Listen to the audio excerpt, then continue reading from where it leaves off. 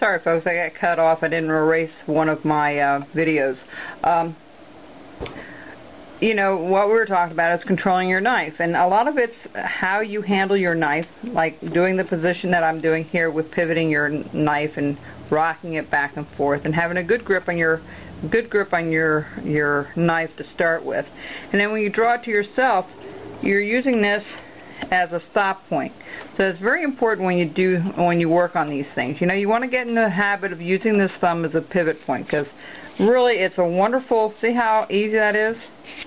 It's a much easier way to control it, and it will become second nature to you. Okay, so those are the two types of controlling your knife. It's this way, towards your thumb, and this way. You never take it and push with your full strength of your arm. That's a no-no.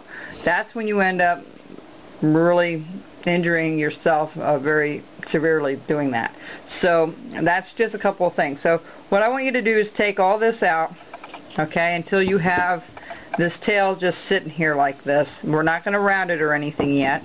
And then the other thing I want you to do is we are going to cut out this neck a little bit. So what we're going to do is we're going to put another stop cut.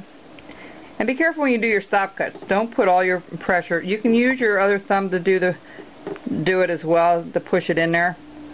Okay, and then what we're going to do is we're going to just take bits and pieces out.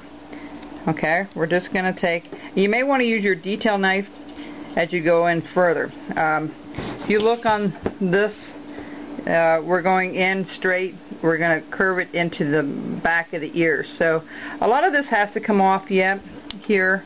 We need it this thick to round it off at the top. Okay, so we really do have a good reference point here. So what we want to do is we want to take out the tail, you know, make it smaller, and then on either side of our dog here, we're going just to scoop this out a little bit at a time, and then do another little stop cut. See how I did that? That one flying. That's why you need your carving glove on, folks. I didn't put a lot of pressure on that, but you know, you do a little bit at a time. Use common sense when you use your knives, and you know, you'll have a very enjoyable experience carving. See how I'm using my thumb as a pivot point, and then going back and recutting it? That's another way you can do a stop cut, is just shave it up a little bit like that, and then go back where you need to cut it and just cut it out.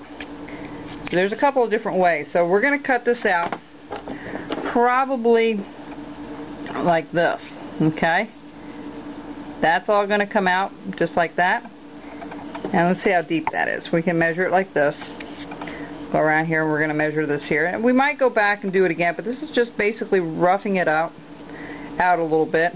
And then don't forget, you got to use your detail knife sometimes to get underneath there, just like that. See how I got in there?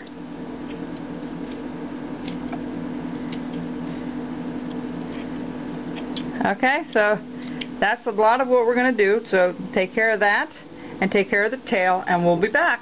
Bye-bye.